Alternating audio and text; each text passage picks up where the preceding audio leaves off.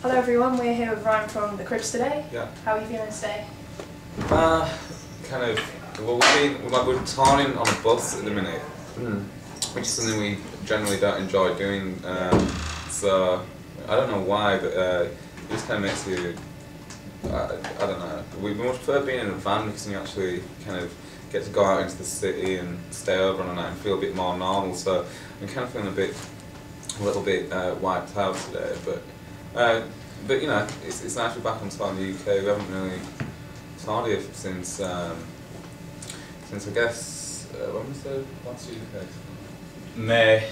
When we put the record out, we haven't toured since the record came out. So we did like festivals. Yeah.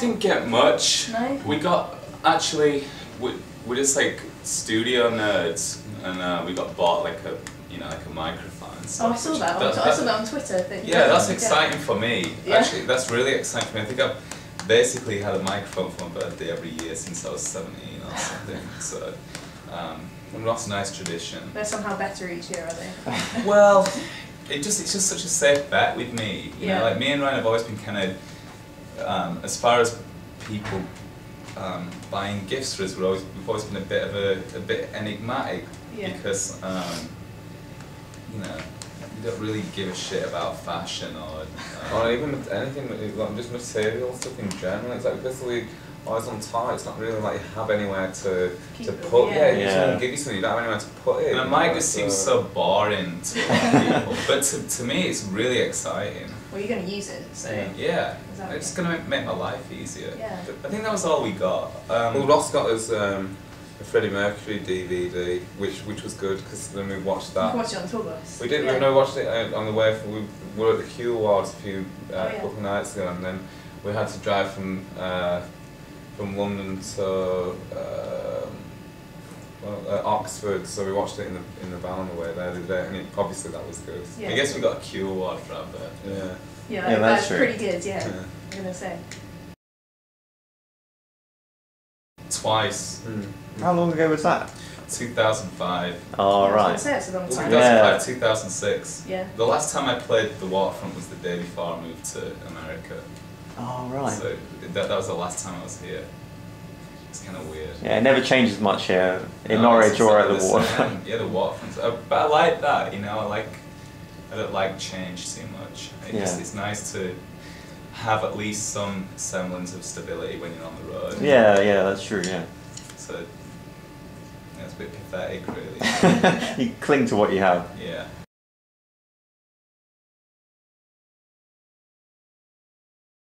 I don't care, really. We just like to, I say, we like to just don't like playing the same places over and over and over again, you know, if it like, I don't like it when it just becomes like a routine like that, you know, like certain cities only have like certain venues you can play and stuff, you know, because we like to, we used, like the last time we were out on tour in any capacity, we were doing festivals, and then before that, we'll go to America where we'll tour everywhere in a van, and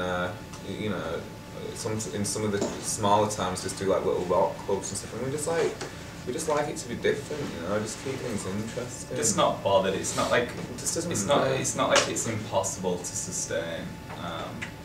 Some bands, and this is I don't mean this in a disparaging way, but some bands they find it difficult to tour without all the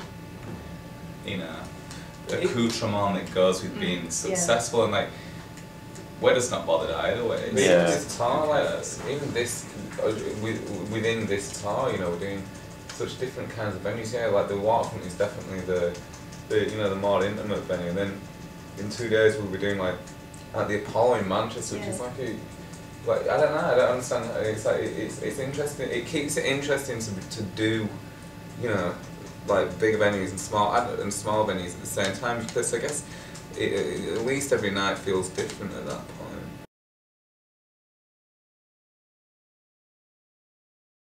Not really, no. We only ever play the set.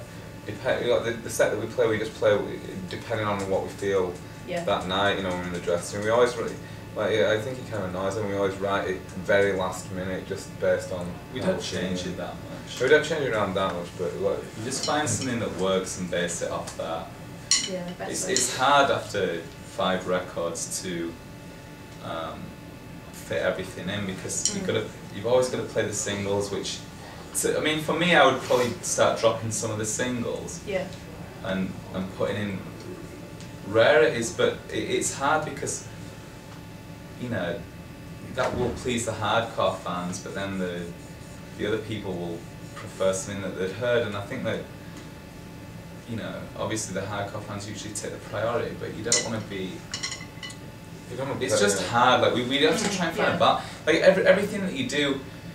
I mean, at least we're lucky enough that people care, but everything that we do is never quite right, because you go out on tour and we choose a set list based on 3 factors, one being which record you're touring at the time, so you need to like weight stuff towards that, because for one thing you're excited about them, and for another thing like that's you're touring that record. Second thing is what's going to make people happy, so you have to put some singles in there. And the third thing is what's going to matter to the people who are a bit more discerning. So we always put a few deep cuts in there. And so we try and find as much of a balance as what we can, but after 5 records it becomes more and more difficult to cut stuff. And so we generally get like a set that we think works, then stick to it, and then just change a few like bits and pieces each night. Well, we mentioned that DVD the other day. But, yeah. But I saw you were at one point a while ago writing a screenplay involving The Mask. Oh, there was that one. Yeah, we did that. Yeah, that's US tour. Yeah, because in the US you're in the van for 90 hours a day and stuff like that. It's brilliant. Like a lot of bands that like to tour America in a van for that reason. Yeah. But we really like it. We find it's like really productive. Like we like to. I mean, it's really productive to sit on your ass for 90 hours. We like to do that because you just come up with all these kind of just crazy theories. Because you'll be driving through, I don't know, Billings, Montana at like 5 AM and you're just going kind of crazy, just trying to figure stuff out to keep you entertained. Yeah, we were actually just writing today in soundcheck, so but it's not. It's not like an ideal way of doing it, but you know, you write all the time by accident. You don't know when you're gonna do it. So yeah, like today in soundcheck, you know, as guys said, we'll get like you know, like write a couple of little bits and pieces. But you know, as far as like you know, just sitting on the bus and writing, or sitting in the van writing, we'll never do that. You know, I've just never felt like. I just kind of feel like the two things are so separate, like touring and writing. Not because you don't have the time, but because the mentality is so different. The mentality is so different. Like when you've been in the studio for ages to make a record, you want to go out on the road, so you kind of forget about that aspect. You start enjoying the more kind of visceral element of like you know just playing, and then after you've done that for a while, then you all of a sudden you become desperate to start like writing again and like you know get new stuff. So it's like you're best off waiting until I feel like it just makes more sense to wait until you really get that desire to do it rather than you know try and kill time by work. Not trying to hit deadlines or anything. So. Yeah.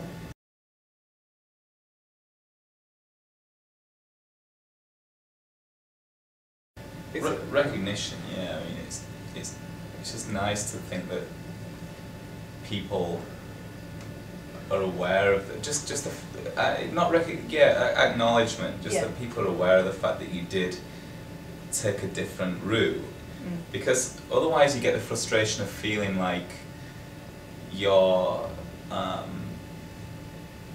There was a period of time when a lot of bands who came out around the same time, well not around the same, a lot of bands who came out after us, and they kind of had a quick route to the top or whatever. Yeah. And now they're all finished, you know. And it was frustrating at that point because you felt like you were somehow judged on what judged by what they were doing, and So it's really nice to have the balance redressed in the fact that, you know, a few years later down the line that somebody acknowledges the fact that it's because you took a different route, you know? Yeah, definitely. And that was the source of a lot of our vitriol on the second and third records, really. So it's nice that we can concentrate on just writing songs now and not be like all bilious all the time. It's funny for us to be, you know, for it to be so synonymous with us really these days that, you know, we you know, like do everything like in the band and DIY and stuff. It's not like we do it on purpose as like shtick or anything. It's just I just think it just makes more sense to us. You know what I mean? It's just it's just always been our way of doing things, just because it just makes more sense. It's more fun and it suits us, and like so it's weird to kind of like to win an award for that. You know what I mean? But as we were saying, it is nice, I suppose, to get the acknowledgement. It's kind of a funny award actually, because if you think about what an awards ceremony is usually, it's quite they're quite decadent, and the idea of like rewarding things is again seems quite decadent. It seems like you reveling in an achievement or reveling in a you know, like a moment or whatever, and then it seems like it definitely is a funny juxtaposition, but don't want to be flippant about it. Like it's definitely nice to be acknowledged for your way of doing things. If only for accuracy's sake, just so that it helps to. I guess it makes everyone just aware of how you are. Yeah, it just helps to like let it be set in stone a little bit that, you know, you may be eschewed the regular route, you know, and that's why we've had a different career path really than a lot of people who were previously considered to be of a similar ilk to us, which we never really felt any kind of affinity with. So it's like a nice full stop.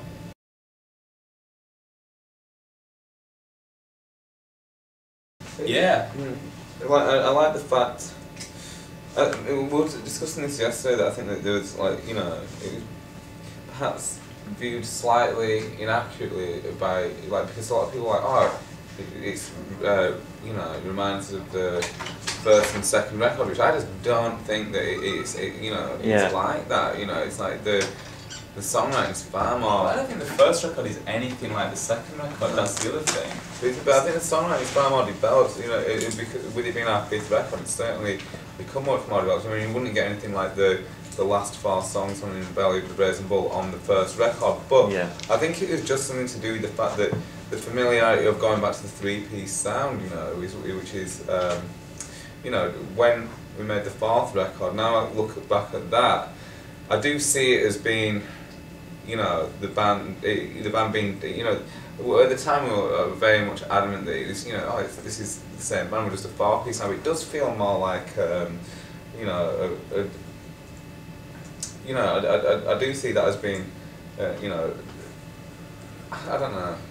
I just think that, like with this one, people did, you know, feel some kind of familiarity with the. But it's because of the 2 tracks that we led off with. Yeah. That's really where that came from, and I can see the comparison between those 2 tracks and the second record, but not with the first, because the first record doesn't. The first record is not punk at all, is it? When you think about it, it's quite twee, if anything. It's like really and it's really quite sweet and good natured. Very different from the second one. The first 2 tracks we led off with this record, or the first 2 tracks that people heard, were punk and noisy and recorded live, you know, approached in that way.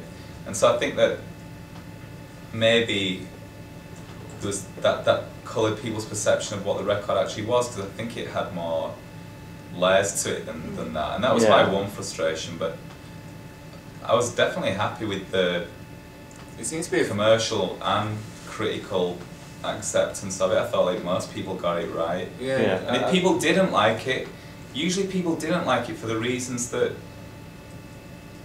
we did like it, you know, so that's totally fine. That's like, it's only like when people don't understand it that it's a problem. I think by and large it was pretty well understood. I feel like our fan base liked it too, which is always a good indication of, you know, it's kind of a good indication of, like, because I feel like our fans are quite opinionated and quite precious about, you know, the stuff that we put out, or like, you know, compared everything to how it used to be. I was like, oh, I prefer things how it used to be. I'm more old school and, you know, I like all the old school stuff or whatever. But so like the fact that like it went down well with our fans, I think that was a good, you know, it was quite a good indication of, you know, it being a decent record. Right, well, thank you very much, guys. We've got loads more we'd like to ask you, but we're out of time. So thanks for talking to us. Yeah, cheers, guys. Have a good Thanks. tonight. Thanks. Cool.